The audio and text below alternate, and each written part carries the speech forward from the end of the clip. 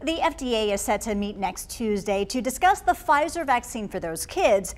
If approved by the CDC and the FDA, those vaccines would roll out for the younger kids early next month. WFMY News 2's Avery Powell learned both Guilford and Forsyth County Health Departments are preparing to give kids their first dose.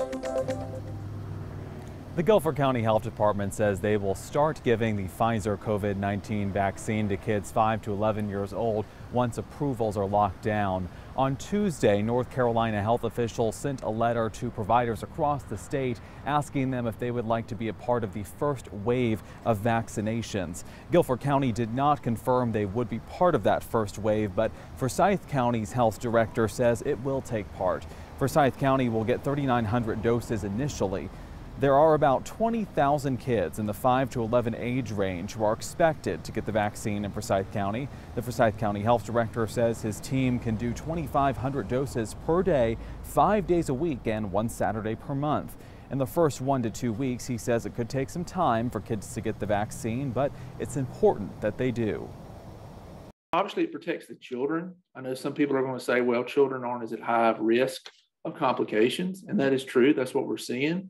Unfortunately, sometimes when you look across the whole U.S., there have been some children that have had very serious COVID complications, and some have died.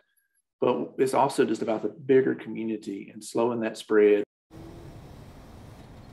The FDA will meet next Tuesday. If they approve it for emergency use, the CDC will meet in the beginning of November. We also reached out to Atrium Health, Wake Forest Baptist, and Novant Health. Both of them said they will offer the vaccine to this age group, but cannot confirm to me today whether they will be in that first wave. The vaccine could start being given out in the first 2 weeks of November. New at 6 o'clock, just moments ago, the FDA cleared booster shots of the Moderna and Johnson & Johnson vaccines. The federal health officials also approved the mixing and matching of booster doses for Pfizer, Moderna, and J&J. So that means you do not have to get an additional dose from the same brand of your first vaccine. The CDC has the final say, though. A CDC panel will meet tomorrow. Then the CDC director will issue her official recommendations.